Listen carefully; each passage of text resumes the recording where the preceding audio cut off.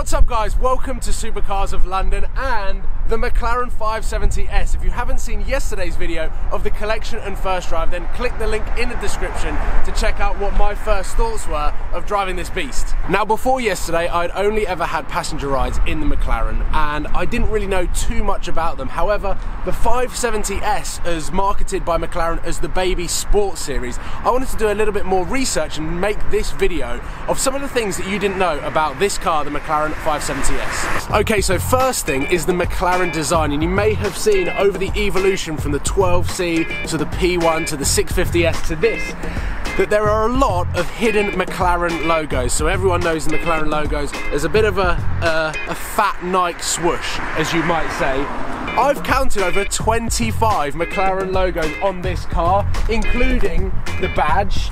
Now here, we've got one right here, which is the headlights, but then we've got another one that curves around there. So there's two on each side, we've got four on each wheel, we've got so many in the inside of the car, the tail lights and the McLaren logo, everything about this car is a McLaren logo. So the next point is one of the first things you will have known about all of McLarens, that they are turbocharged. And this is the first car that I have driven that is turbocharged, but you actually feel the turbos kick in. This car, when you put your foot down,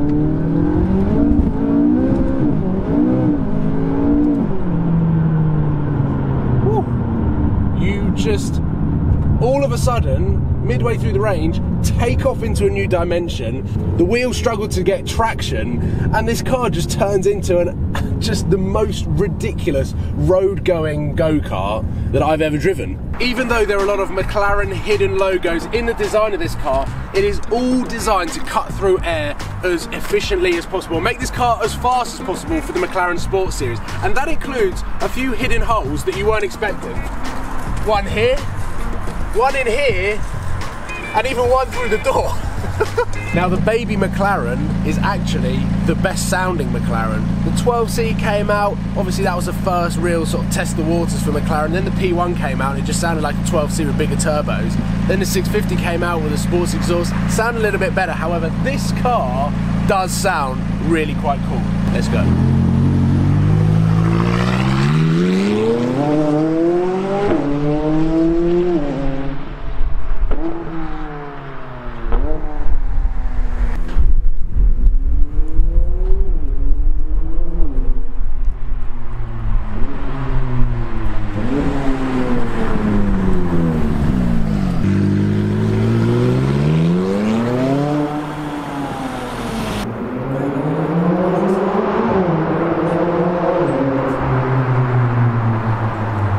Even though McLaren market this car as a sports car, this car has got supercar performance, there's no doubt about it. 0 to 62 in the Mclaren 570S is 3.2 seconds. Now if you want to compare some of the McLaren sports car stats against some of the first hypercars ever to be created, let's go back to 2004, where Mercedes and McLaren combined together to create the SLR. 0 to 60 on that car is 3.5 seconds. This car is faster than an SLR McLaren. Now I could carry on here with the SLR's rival, the Porsche Carrera GT, now for sale second hand for over £600,000. It's the same 0 to 60. 3.5 seconds to 60 miles an hour in a Porsche Carrera GT. And I know that it's a manual gearbox and I know that car really struggles for traction, but still, this car, the McLaren sports car, is faster than an SLR and a Porsche Carrera GT.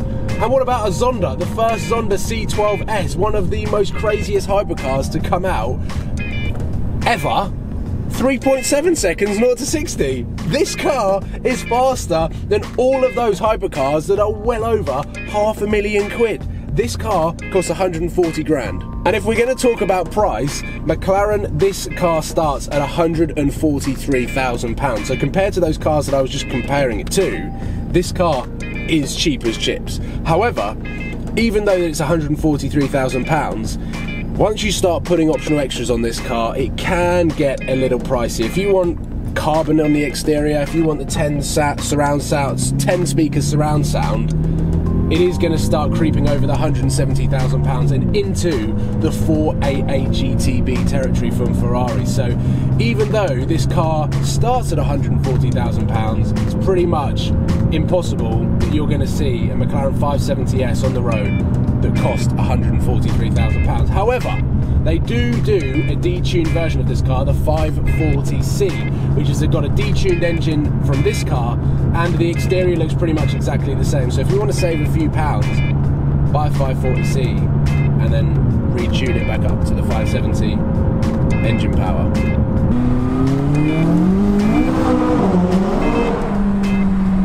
Even though this is the baby McLaren, everyone calls it the baby Mac, it is still quite big. It's even bigger than the 650S. The dimensions of this car, the width, the height, the length of it, is the same size, if not a tiny little bit bigger than the McLaren 650S, which is its daddy.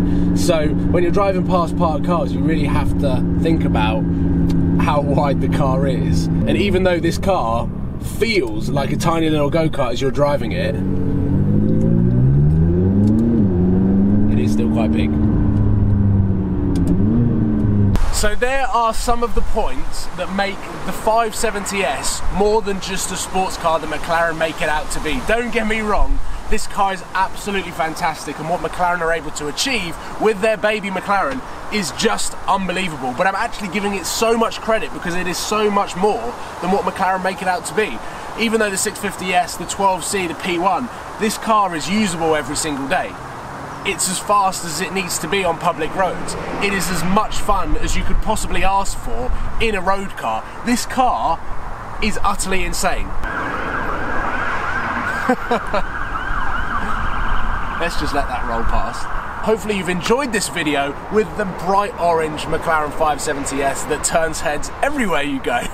And I'd just like to say thank you for watching and thank you for supporting. Please give it a thumbs up if you haven't already, and click subscribe because there's going to be a lot more exciting stuff coming very soon to Supercars of London. So for now, that is it. Thank you for watching, guys, and I will see you soon.